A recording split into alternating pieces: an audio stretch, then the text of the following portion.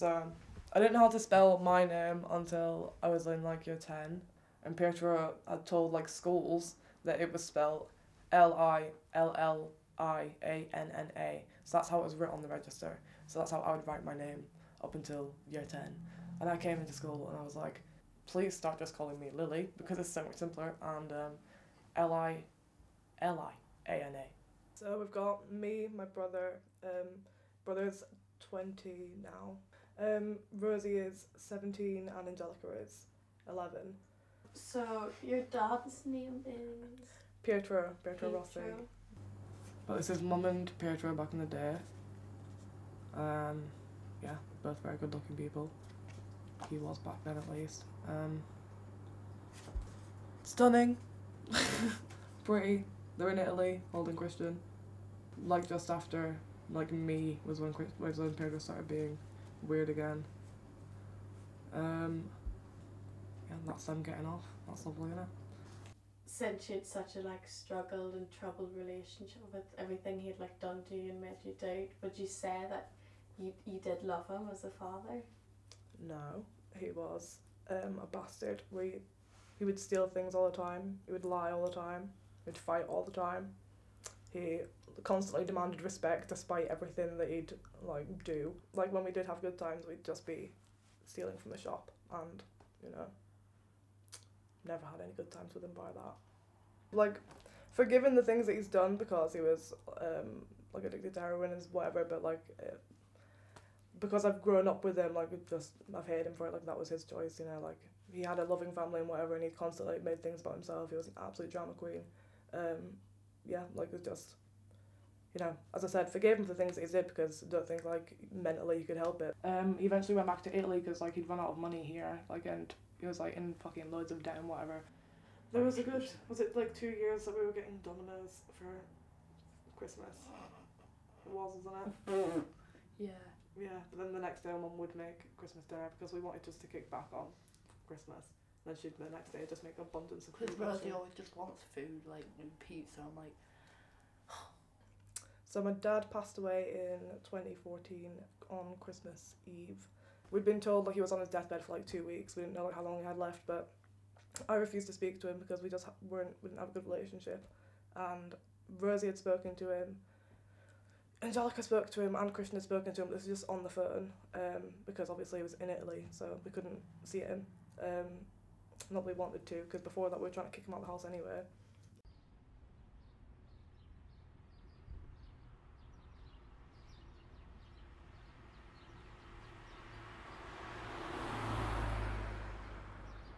And then my mum passed 2017 on the 15th of March, and we weren't expecting it like at all. Like she was ill for a bit, but we'd only been told that she was getting better and better. Like she went into a coma for like a good, like I think it was like 7 or 8 months. But we were all really young, so like don't really remember it that much. And then a policewoman came to the back door and was knocking on the fence, and I was just like, oh my gosh, like I was like, she's like here because we're smoking weed, like what the fuck. And she was like, are you Amanda's kid? And I was like, yeah, I'm Amanda's kid. And she was like, can I speak to you please? And I was like, oh, for fuck's sake. Like I knew instantly like, what this was going to be about. It was like, we had to tell Angelica and Christian, and we were like, look, let's have tonight, like give them tonight because they're just gonna, like it was like 12 o'clock at this point, like it was a long night. Just like give them tonight, it'll be fine, whatever. And me and Rosie decided to get fucking drunk because obviously we just had to. So yeah, me and Rosie got smashed. These people came around, the house was trashed. They instantly thought like everything was like bad conditions, like there was no chance that I could look after like these kids because I was 19 and Christian is incapable of anything. Like he has no documents to even say that he's alive. Like he's literally been inside of his room his whole life. And I told Christian first, I said, Christian, I got some news today and my mum's passed. And he was just like, what we're gonna do? Like straight away, he wasn't like, how did she die, what happened? He's just like, what do we do? He was out of the question. Like they straight away said that I was next in kin, and when they came around and just said like, you need to stay with like one of your family relatives because this isn't a good like family dynamic, like you need adults in the house. So like that, for a good 3 months I had to fight for Angelica and Rosie, and like while this was happening I had to get the fucking funeral in order and all this shit as well. Yeah, my relationship with my mum's always been like absolutely amazing, like the best woman in the world. Like don't understand how she ever managed to get with Pietro. Like, in her defence, he was good looking when he was younger, but he was an absolute bastard. Went to the shop every day, like with her. We'd come home, we'd clean up, we'd cook. I didn't do the bills, but to be fair, neither did she. Like, she didn't know shit about bills. So like when she had passed, it was easier to like take on the kids because I kind of knew what I was doing. I knew like the ropes, so it wasn't like a big leap, which is why I was fighting for it. Like if I didn't think I could do it, I wouldn't have done it. But yeah, it was harder than I thought it would be, but it's fine now. I used to work inside a hotel with my mum down the road. She was like the head chambermaid and I was a chambermaid and a waitress. So every time that we would finish work, we'd like go to the co-op and then we'd get our money out and we'd go to this little cafe. And that was quite a regular thing because obviously it was work, so we did that like every day. So because I was at work and Angelica didn't get to do it with us, I like offered and she did it with us once. But like I kept telling her I wanted to take her back, so it was nice that we did it today.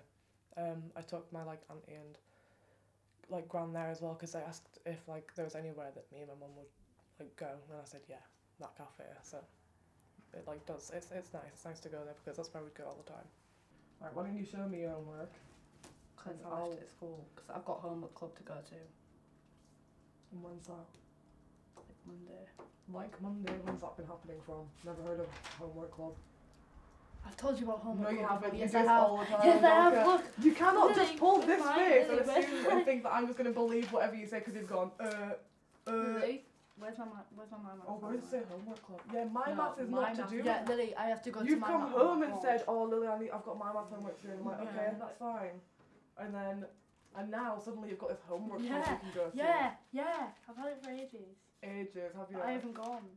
I can't do it on other people, so good luck. I can do it. I can do it. Are they outside of the house? Silver Fox. Oh yeah, Silver Fox is your boyfriend. Okay. You are going to school, missus, and that's it. No. Yeah, No. you are. To school. No. Oh, I'll just go like this then. Oh. Bye, Joe. I love you. Mwah, mwah, mwah, mwah.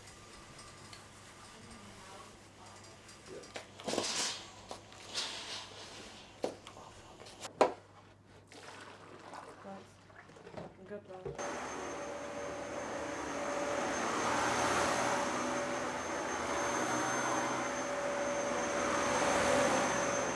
Rosie? I'm pretty sure I've been inside the kitchen though and seen a fucking dish. At least 3 dishes to be fair.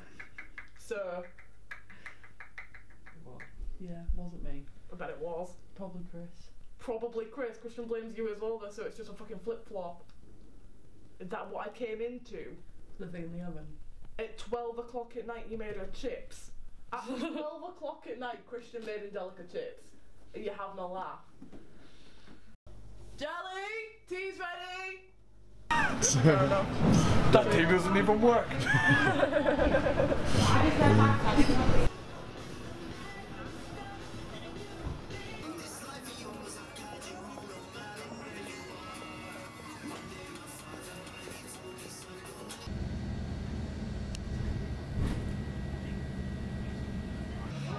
Ting, ting.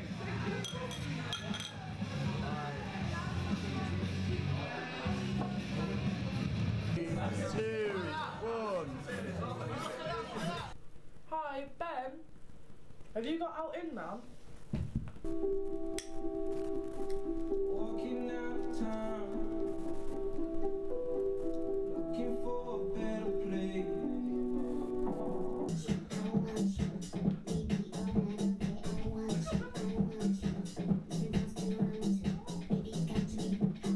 And this side is, I tried to, so like my mum's style of drawing was really like elongated like women, and so I tried to do it and it's like alien-esque sort of thing.